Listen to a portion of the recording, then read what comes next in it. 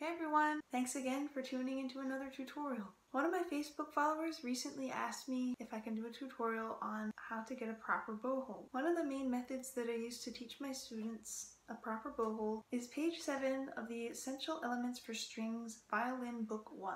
I really like this method because it lays out 5 simple steps on how to build your bow hold, and it suggests to start with a pencil just so that it's a little bit easier on your hand and you don't have to worry about the heavier weight of the bow. Here are the 5 steps. Step 1. Hold your pencil in your left hand at eye level. Step 2. Hang your right hand fingers over the top of the pencil as if it's a little branch that you're resting the fingers over. Do not just rest your fingers on the top of the pencil, but rather hang them over.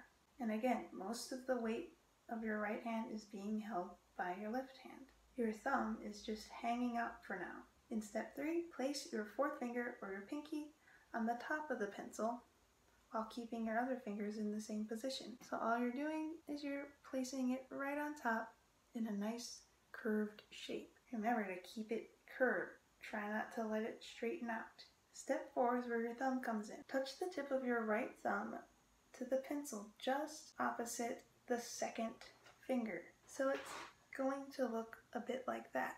The thumb should form a little oval with the rest of your fingers. Make sure that it has an oval or circular shape. Try not to let the thumb collapse in like this. So now that you have the thumb on there, check in with the rest of your fingers and make sure that they're still hanging over the side of the pencil. The only one that's on top is the pinky. In the last step, all you have to do is lean your hand over so that the 1st finger rests on top of the pencil right in between the 1st and 2nd joints. You want to keep them nice and relaxed, and when you're ready, you can release the pencil with your left hand. The key is to remember that your fingers should all be curved. They shouldn't be straight like this, and they should be as relaxed as possible. One more thing is that these 2 fingers should be pretty close together, and there should be just a little bit of space between the 1st and 2nd fingers, and also between the pinky and the 3rd finger. So you should practice shaping your hand on a pencil until it starts feeling more natural to you. Once it feels natural, you can transfer to your bow. Try doing the steps on your bow as follows. Step 1. Hang your fingers over the frog. Step 2. Place your pinky on top of the bow, keeping it nice and curved. Step 3, place your thumb opposite your 2nd finger and make sure there's a little oval shape between the rest of your fingers. One way that I check for proper thumb placement is that it should be resting in between this part of the frog and this part of the winding. And make sure to never stick your thumb through the frog. It should always be placed on the side of the stick in that little space right there.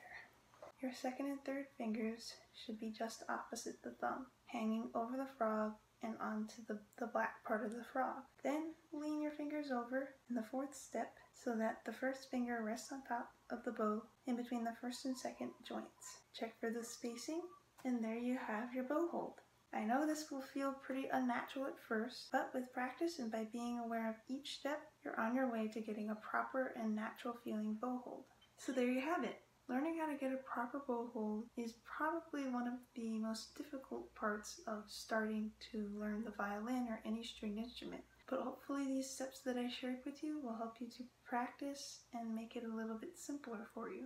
I appreciate any feedback that you guys have, so please leave a comment below. Thank you so much for watching, and I'll see you next time.